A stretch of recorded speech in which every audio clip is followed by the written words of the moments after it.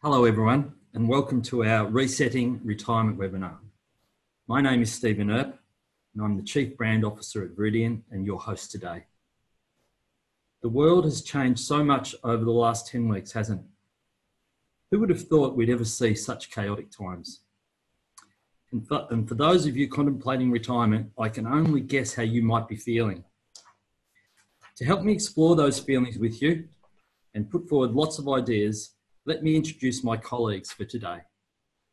Firstly, Mike Thompson, our Executive Advisor based in Perth.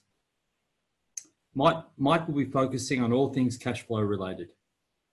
Mike has been looking after retirees for over 20 years. How are you going, Mike?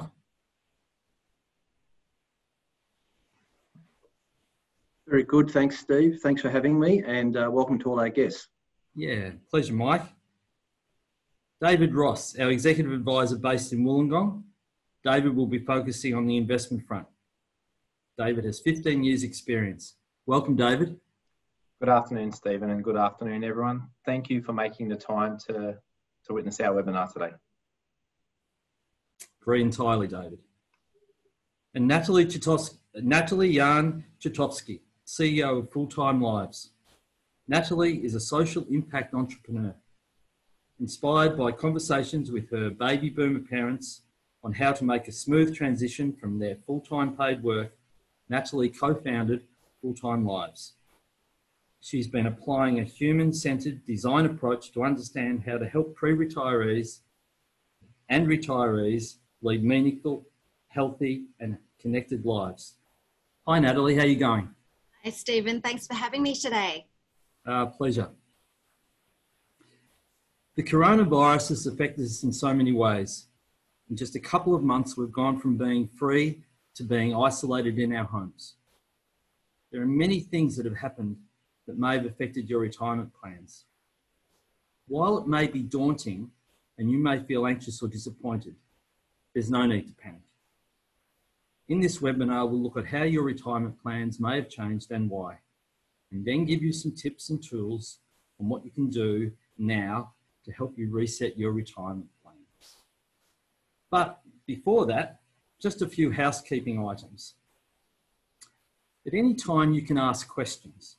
Just click on the Q&A tab at the bottom of the screen and type in your question. As time allows, the presenters will address as many questions as they can, and if we find ourselves short of time, we'll come back separately. The chat function has been disabled and will not be monitored, so please only use Q&A to submit your questions. We'll also be recording this webinar and we'll share the link after the event. Please share the link with friends and family who you may feel will benefit from the content. And as always, please do not hesitate to reach out to your advisor or any of the team at Viridian. We're here to help. So let's get cracking. Have your plans changed? How have they changed?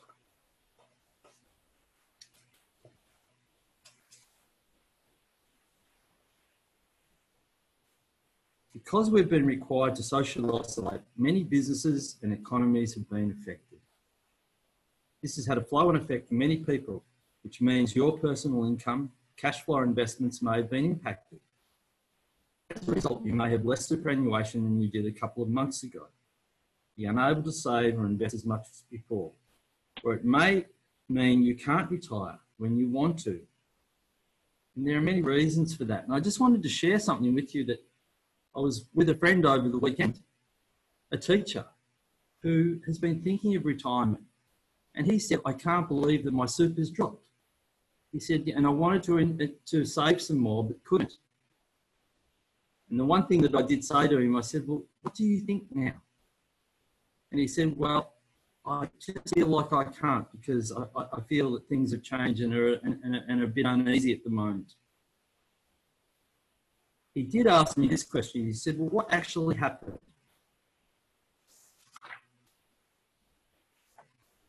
Next slide, please. So I went through this with him. It's pretty amazing that in March, the ASX dropped over 20%. This was the largest drop that we've seen since the GFC in 2008. Similar drops are seen in the financial world right across the world. While the market has recovered a little in the last 6 weeks, and in the last week I think it's recovered quite a bit more, we still expect to see volatility for the remainder of the year as the world grapples with the coronavirus. It's that volatility that I discussed with my friend quite a bit. Your investment strategy shouldn't change because of the volatility. And the point that I made to my friend was that you have to have a plan. And I asked him what his plan was, and of course he chuckled, and I got the message that maybe he didn't. If you're one of the 1 million Australians who've lost their job or had their hours reduced as a result of the COVID-19, then your income and cash flow may have been affected. This potentially has consequences for you both now and in the future.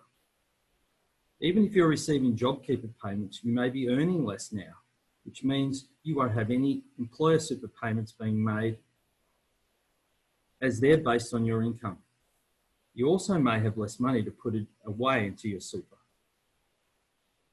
But it may also affect your cash flow for a much longer period of time, even after you've returned to work. Or if you've deferred bills or loan payments, as my friend had explained that he had, as these will all need to be repaid in the future, and you may actually be paying off your loans for longer.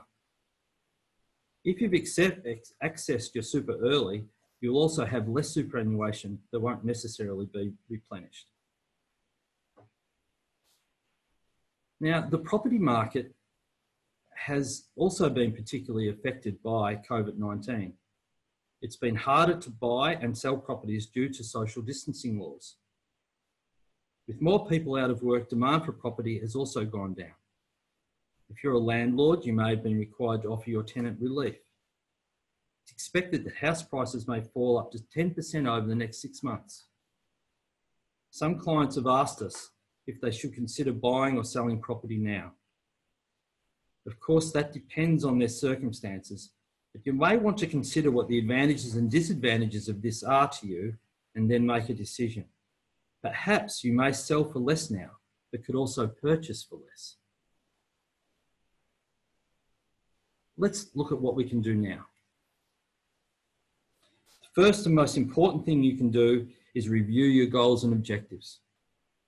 That means looking at much more than just your financial situation, because retirement isn't all about money at all.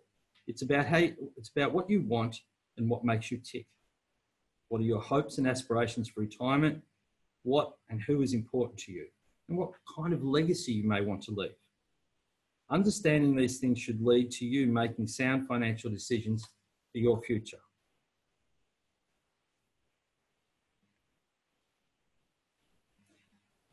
I'd like now to pass on to Natalie, who helps people review and prioritise their goals and objectives as they transition to retirement. And this is from a lifestyle perspective.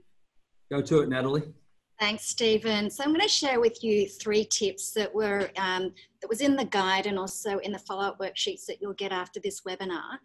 Look, my 3 tips are firstly, use this time that you've got as we re-emerge from ISO to plan your next chapter. Like, review what are the priorities for you in the next chapter of life after COVID.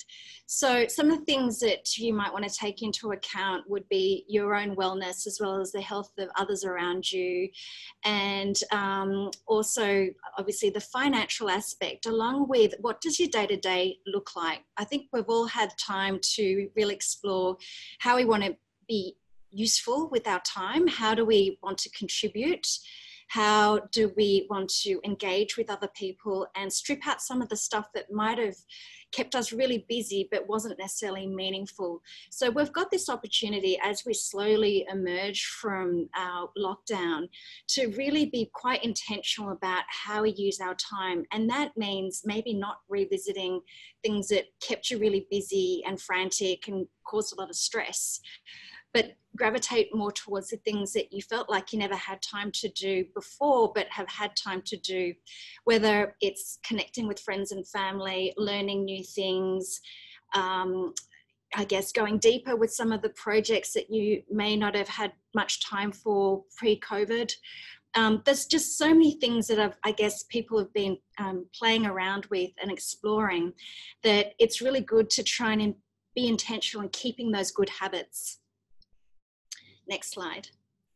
And so the second tip is planning for a multi-stage life. So now that we're living longer, healthier lives, from my exploration of the blue zones around the world where people lead happy, healthy lives, the places that I've visited, such as Okinawa and Loma Linda in California, where the life expectancy is a lot higher than the rest of the nation in those countries, what I've found is that people take breaks, not just at the end of their careers for retirement, but actually they chunk it down so that they reset and reskill and really deeply reconsider what they're going to do next, whether it's paid work, a new career, or a mixture of paid work as well as volunteer work, anything that gives you that sense of purpose, as I mentioned before.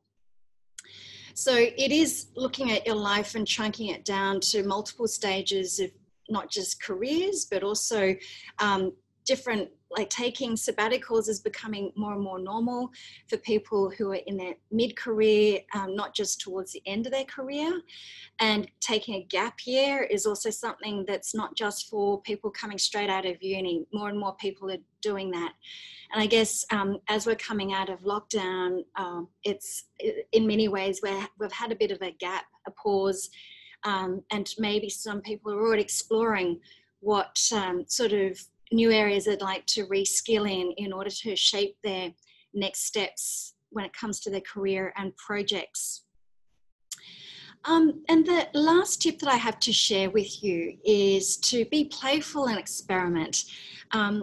We can, put our plans into, have really grand plans, but I think the key is also to just try things. Like sometimes we dream that things are going to be a certain way, but it's not until we get there we realized that it's not exactly how we thought it would be. I often hear of people downsizing, selling their large property in a big city, and then doing the sea change or tree change. In fact, Bernard Salt mentioned this in The Australian a couple of weeks ago. And when I read that, I thought, oh, it's all well and good to be talking about it, something to consider. But I hear so many stories of people who come to my workshops and share their experiences where they might have downsized and moved to places that they had spent holidays, but hadn't necessarily invested in building out networks and connections in those new communities they've moved to. And it may not have been exactly how they thought from a day-to-day lifestyle perspective. So I think it's really important to try out different things and experiment and run really short experiments to just see if the lifestyle that you dream of, or even if you are thinking of making a career change, of maybe doing some skilled volunteering just to get a sense of what that new industry might be like, or what that new organization could be like, because it's not always how it's cracked out to be. So those are my 3 tips. So, exploring what gives you a sense of purpose and planning for a multi-stage life, and then being playful and experimenting with all these different ideas that you might have around your next chapter of your life. So I'll hand it back to Stephen.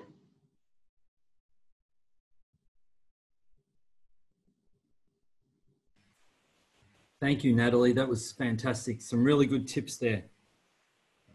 I really liked the notion of experimenting. I think that's terrific. And I think I've always been interested in how people feel about things. And I think until you've experimented and had a little crack at it, I don't think that you can actually work out whether it's suitable for you. So I think those tips were fantastic. Thank you very much. I'd like to now introduce Mike Thompson, who'll talk about reviewing incoming expenses. Thanks, Mike. Thank you, Stephen. Now I'm going to run through the points that are on the screen and the topic of reviewing your income and expenses. This has never been more important, and one of the important things I've found in discussing this with people is that the better handle you have on your income, and particularly, and more importantly, expenses, I think the better peace of mind that it gives you and your family to know that you're in control of these things. The first point there, has your income reduced? Absolutely, for a lot of people. I think we've done a wonderful job in Australia helping to protect people, and hopefully if you're eligible, you've already been in receipt of perhaps JobKeeper or a job seeker just to help you through this time. But outside of that, absolutely, people's income has reduced, and there's a lot of people that have been affected by the drop in their income and their cash flow. What it does, I think, make us reflect on is looking at your income over the longer term as well, and just reviewing to see what actual free cash flow you have.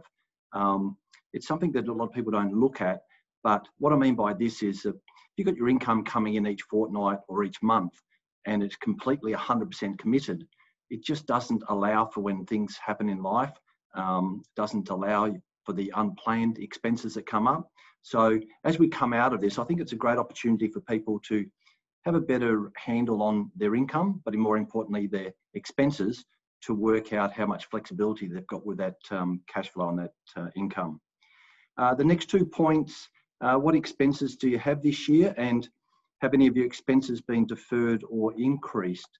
Talking to a lot of my clients, they've had holidays cancelled, they've put off upgrading the car or the caravan.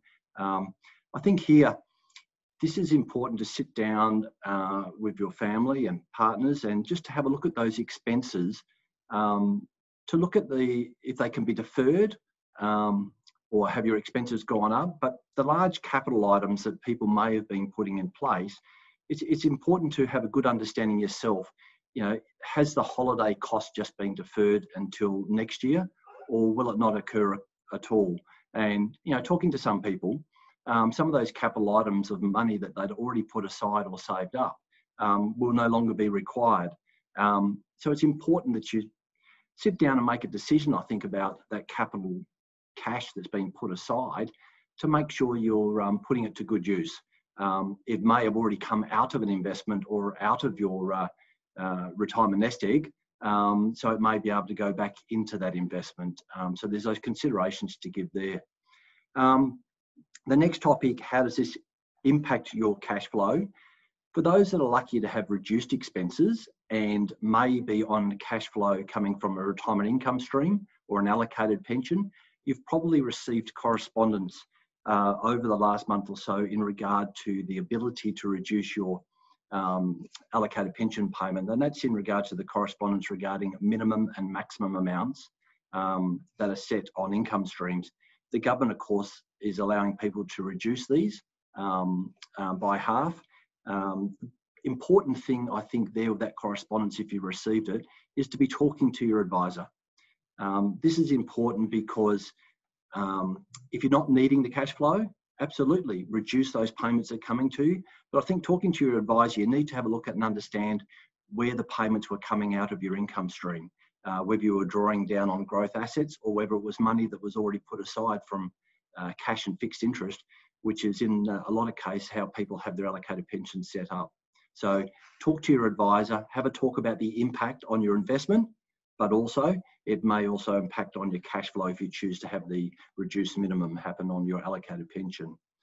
The last point there, how does this impact your investments in super? And that was what I was just touching on.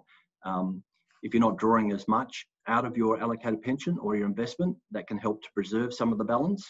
But also take into consideration the earlier point about your income being reduced. If you currently have some salary sacrifice happening to your super as you work towards building for retirement, you may have to drop some of that back in the short term just to protect some cash flow. Once again, these are very important decisions that not only have an impact for you in the short term from a cash flow, but may have an impact for you on the longer term value of your super and the longer term value of your investment, which may affect your goals. So importantly, touch base with your advisor to find out how that will affect you. Thanks, Stephen. Back to you.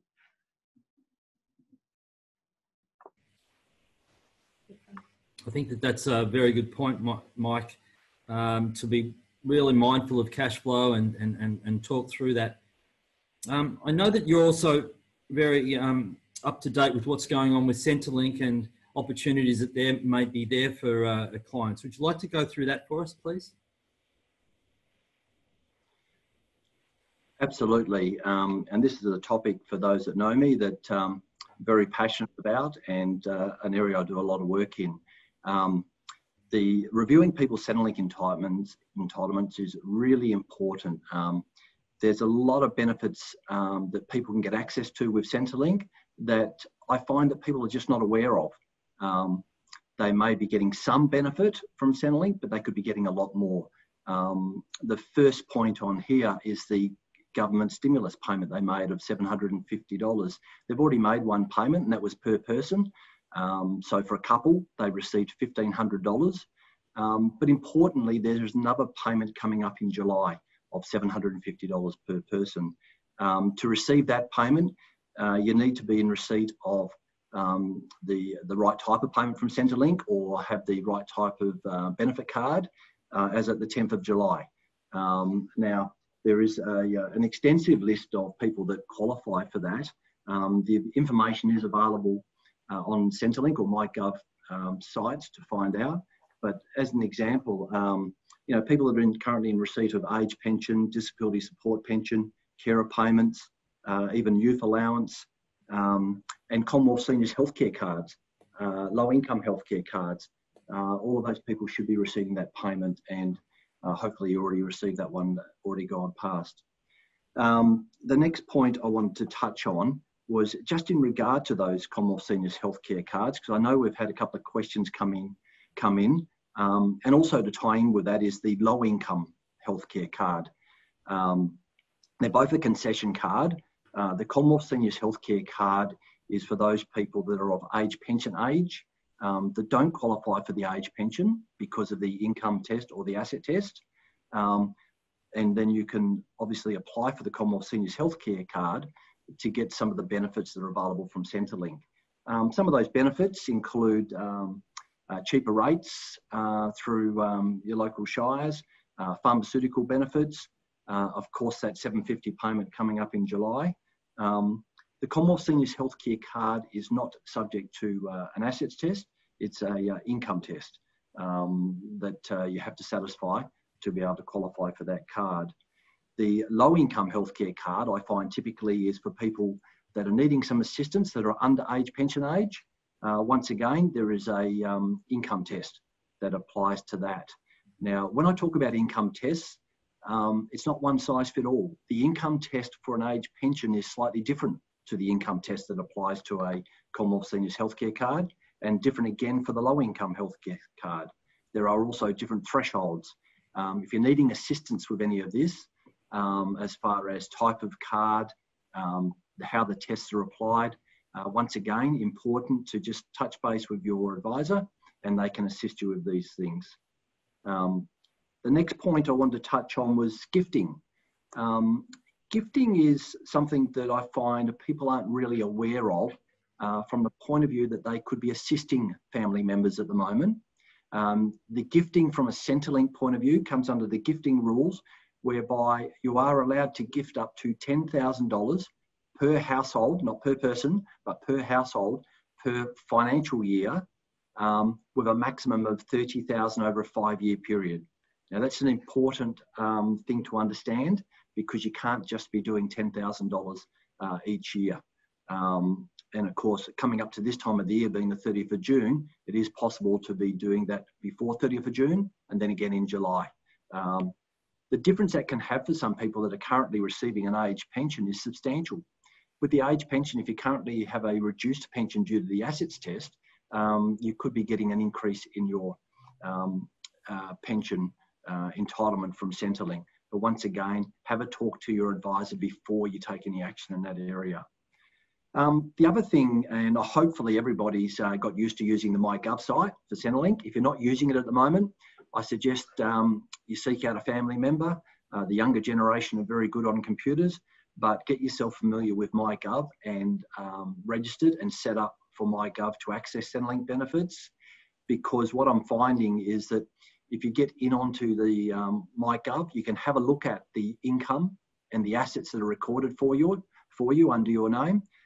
Importantly, those assets, review them. Go in there and have a look, see how much you recorded, the value of the caravan, the car, your bank account balances, your income stream. You can then update them. As we know, under the assets test, it's a $3 per 1,000 that you currently have your age pension reduced by. So obviously a $10,000 change in assets could result in a $30 per fortnight change in payment that you may receive. I think they're the main points I wanted to cover off at this stage. So I'll hand back to you, Stephen. Thank you so much, Mike. That's fantastic. I was speaking to a client of mine the other day who was just so surprised. He's been retired for some time and he accesses his super via a pension, but he was so surprised what he could get for himself, being the senior healthcare card, but also some tips that he could give to his children who have been affected by what's been going on. So I think it's really good to hear about all of that to do with Centrelink. So thank you, Mike. I'd like to now hand over to David Ross, who will talk to us about reviewing our investments. Thanks, David. Thank you, Stephen. And thank you for highlighting earlier in the presentation what COVID-19 has already done to investment markets around the world. Now, this is not only limited to the Australian stock market. These changes to investments or valuations has impacted your own property, investment properties, superannuation and pension funds moving forward. Now, at all times when the market goes down, and these are not isolated events, happens every 10 to 12 years, people are always asking, when is the opportune time to review their portfolio? Always say annually. You should be considering how your money is invested at least every year with your advisor if you have one, and I recommend you have one, because even in times of good, your portfolio should be reviewed, not just in times of bad. Now, at the moment, you're probably feeling very apprehensive about how much investment risk is within your portfolio. And this has impacted how much your returns or what your returns are. And then people ask, how quickly can you change the assets that you're already invested in? Now, for some platforms like superannuation, this is pretty quick. This can happen relatively quickly. Or if you're in an investment property and you want to change, some really deep down thought and consideration needs to be done, because this is it will take a period of time to do.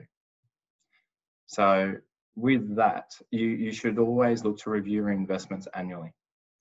At the moment, I'm getting also asked, should we change our investment outlook because of COVID-19? I believe your investment outlook should be based on your goals and objectives, whether that be how much income you draw from your pensions or saving up for retirement, not just because of this event. And that leads me into, so what type of structures do you have for your money? Now, different type of structures may include superannuation, holding them personally, trusts, companies, self-managed funds, self-managed superannuation funds, sorry. All these have different advantages and disadvantages when you take into account your planning in relation to tax, Centrelink and personal cash flow moving forward. As well, they could have some estate planning issues or benefits. And again, should be reviewed annually to make sure that what you have set in place matches what you need at that time, and not so much based on what is the investment market doing. So when it comes to reviewing the type of structures that you have your funds invested in, you may not need just the assistance of a financial advisor. You may need a solicitor, you may need a taxation professional as well to get the best or desired outcome for yourselves personally. Now, saying all of this means that you need to review, and I cannot emphasize enough to my clients when we're doing reviews at the moment, there was a reason why we review every year, to set ourselves up for these times, and we are changing structures accordingly if suited. Now, on our next slide, we talk about retirement timelines. The one thing I ask clients when planning for retirement is not so much when do you want to stop work. I rather talk about when would you like to have the choice to retire. because a lot of people are transitioning into retirement very differently now. They are looking to reduce hours. They are looking to change roles, maybe have that gap year as discussed earlier, or they're looking to volunteer. All these different considerations need to be planned out prior, during and after retirement, and not basing your retirement timeline on an age or an amount of money to aspire to. It's more of a lifestyle decision. Now, at the moment, people looking to retire, as Stephen discussed earlier, they may think their retirement strategy is gone. It may not be. It's always that age-old question is, well, how much is enough to retire on? And again, this is something that needs to be discussed with the financial advisor, if you already have one, at the review. So with that in mind, really for retirement and retirement planning, what's the optimal strategy for the next 5 to 10 years? It's based on your personal circumstance. So yeah, so please go and discuss what you need to discuss with a financial advisor like one of ours, and we'll move forward. Thank you. There's a question here that has just come in that you might like to have a crack at.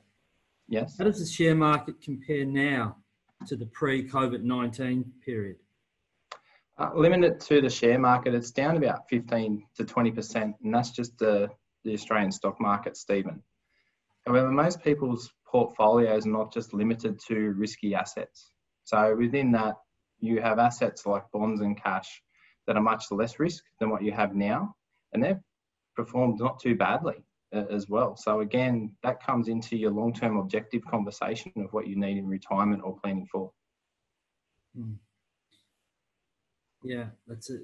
Thank you. And another question too, why does the market continue to rise when every single index or indices such as unemployment, debt are so high?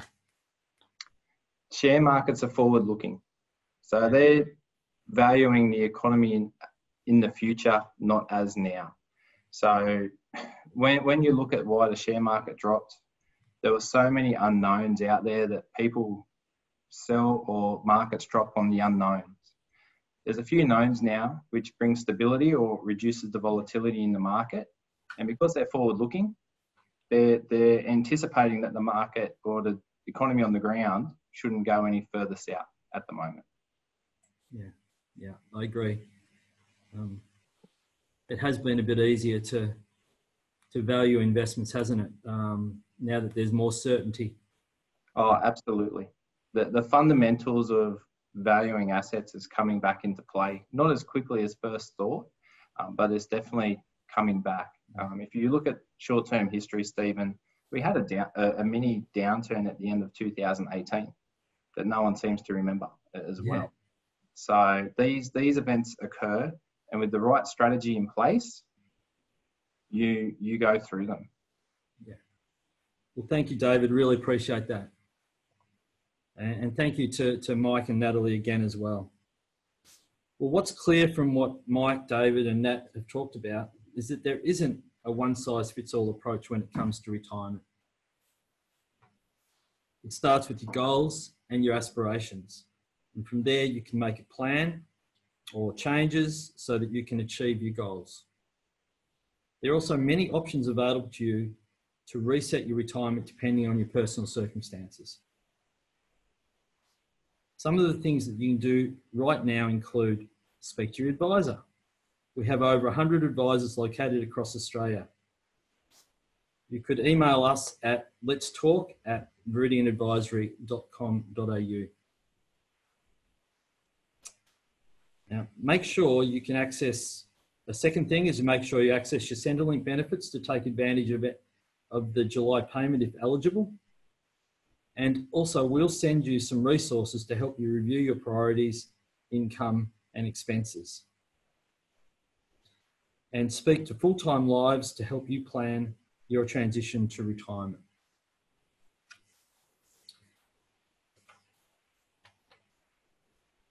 We would like to actually answer some more questions now. If anybody's got questions that they'd like to ask and haven't yet, please use the Q&A at the bottom. There's a question for Mike. Mike, Centrelink declined the $750 payment for someone who has low income concession card. Why would that be?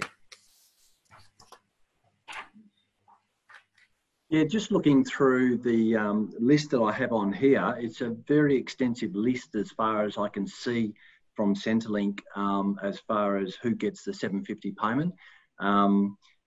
I found with some of my clients that have the Commonwealth Seniors Healthcare card, we have actually applied for the low income healthcare card at the same time, and have been successful in having both cards.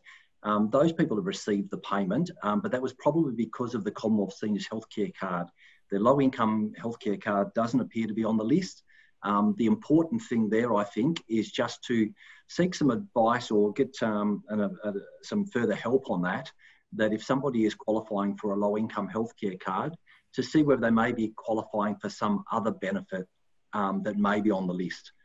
So they may be just missing out on something else, whether it be some other income support payment or carer allowance, carer disability pension or something like that. There may be something else they can qualify for that may get them access to that payment, but a low-income healthcare card in isolations on its own doesn't appear to be on the list. That's correct. Thanks, Mike. And actually, I've got another one here for you. Do you foresee any regulatory changes? Absolutely, and it's something I get asked quite a bit. It'd be lovely just to set things in concrete forever without any changes. The thing I do find dealing with Centrelink and dealing with superannuation, that there are often changes. Hopefully, most of these changes are for the better. Just even with Centrelink, when it comes to the assets test, there's indexation that happens all the time, that the actual thresholds that you're allowed to have for the amount of assets you can have gets indexed up on the 1st of July each year. So it's about to happen. And then in March and September, the actual age pension amount increases, which pushes out your top asset test threshold. So there will always be changes. But, as we hear in the media, that the government is currently reviewing and doing some papers up on future retirement income needs of Australians, and there will be some changes that will come out from that. So there will always be changes. Thanks, Mike. David, here's one for you, I think. What's an optimal investment strategy for someone 5 to 10 years from retirement? That is a great question, and quite a difficult one to give you a specific answer on, to be honest, because of how broad each person's retirement plan is. The best answer is to have a plan in place.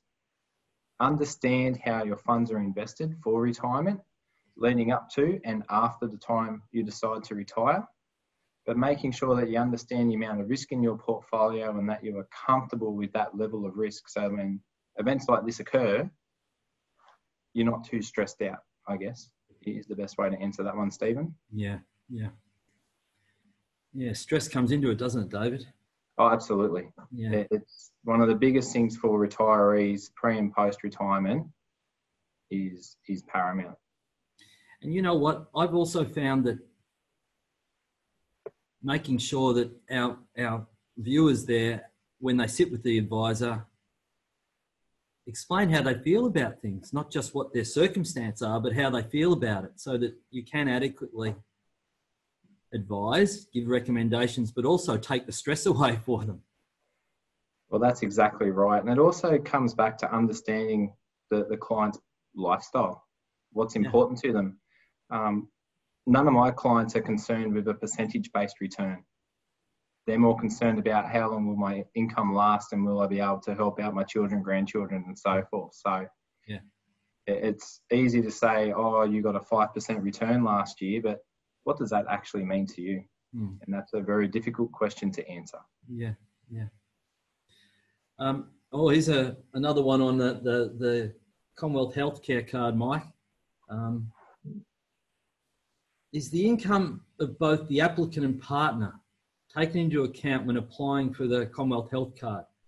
And also, if the partner has since gone on JobKeeper, what would be the consideration?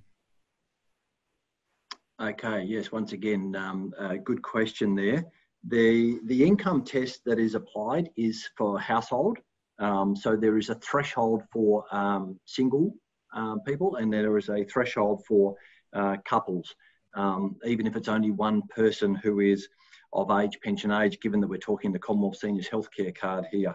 The thing to understand with the income test there, they actually take adjusted taxable income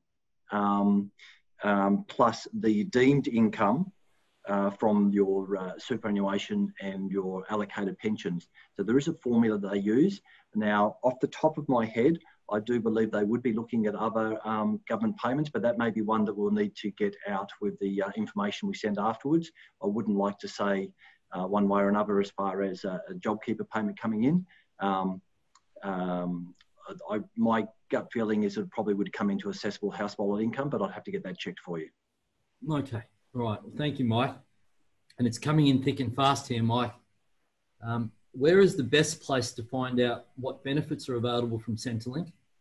I am on a low income health card, but also think I am probably under the threshold to obtain a pension now. Starting point, I think, would be MyGov. I know when I've assisted clients going in to apply for, say, the age pension, when they reach age pension age, once you go into there, you can go through the process of actually applying for a benefit. And when you go to apply for that benefit, they'll actually go through a few checkpoints first. Obviously, for age pension, to check that you're of age pension age, you're Australian resident, et cetera, et cetera. I think going through that process, when you click on that function in MyGov, it actually will show some of the different types of things that you may be looking to apply for. If you're looking at a pension, of course, age pension, the big one there is the age pension age, to be aware of what age you can get the age pension at. And also the Commonwealth Seniors Healthcare Card is actually on based on age pension age. Thanks, Mike. Natalie, I've got one for you. It's to do with, I noticed in your bio you talked about that the idea for your business came from discussions with your parents.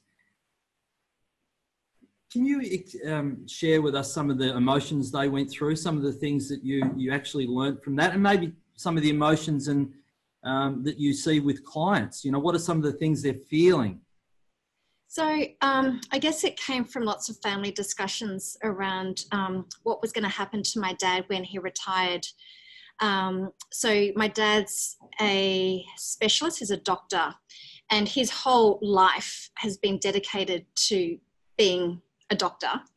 And I guess we were quite concerned, particularly my mother, who just kept on asking my brother and I, mostly me, well, what am I going to do with your father when he's at home?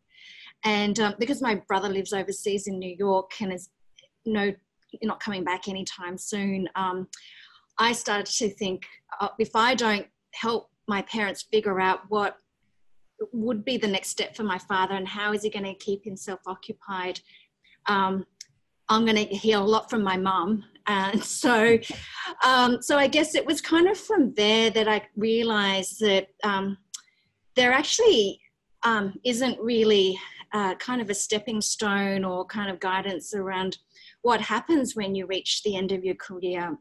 What can you do to still feel connected and have a sense of identity and purpose? Because I guess my father really enjoys the work that he does, and he still teaches. And I guess it was from there I applied my product management skills and really tried to understand from people who had made that transition from full-time paid work into that next chapter to figure out, well, how did they do it and what did they go through in order to achieve a meaningful life after full-time paid work? And then the more I interviewed people at various different stages and various degrees of success, it was then that it started to dawn on me there were certain patterns that those who had actually set themselves up really well and really understood what was important to them, like the type of projects they did on a day-to-day basis and what did their day-to-day lifestyle look like. And those who were most intentional right from the time they were in their 40s and 50s, if not earlier, that approach of making a transition, of kind of ramping up certain activities and dialing down some of the paid work, set themselves up really well. So it just meant that it wasn't this jarring jump from one type of lifestyle to this totally new life, because it doesn't really work that well when you do kind of go from one extreme to another. So I guess it was from there I then took me down the road of traveling to various different communities around the world where they're known to be leading long, healthy, happy lives. And I guess in those communities, I realized that the elders had a lot of wisdom. They were really well respected and very much integrated with their communities. And also, I guess I was looking at all the scientific research around longevity, healthy aging, and the new definition of retirement. And I guess the more I learned about where we're going with society and how the old definition of retirement, of stopping full-time work suddenly just because of a certain age or how much money you had in your super, though that's part of the story, but a big part of when you feel ready is actually when you've been trialing various different things, hence my earlier point about being playful and experimental. And the more people kind of realize that it's okay that you go down one path, and if it's not quite what you thought it was, that you can readjust your plans and try different things and different activities in your day-to-day and how you want to lead a meaningful life. So I guess that's a long way of explaining kind of how I realized there was a gap in the market, that there's so much opportunity for people to start doing it early and not be afraid to trial different things. Yeah. Thank you, Natalie. I certainly know that from experience, people need to feel comfortable and feel safe, and there is a lot more than just the money, but the money's got to last, so they've got to feel comfortable and safe about that as well.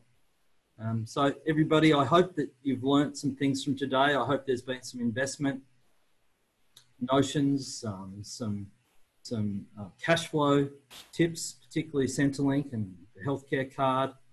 I hope that there's been some explanation on what's happened over the last little bit with regards to markets. And I just want to say again that having a chat with your financial planner, whoever that is a really good thing to do, and not just expose what your situation is, but also how you feel. So everybody have a wonderful day, and I do hope this coronavirus finishes soon. See you all. Bye-bye.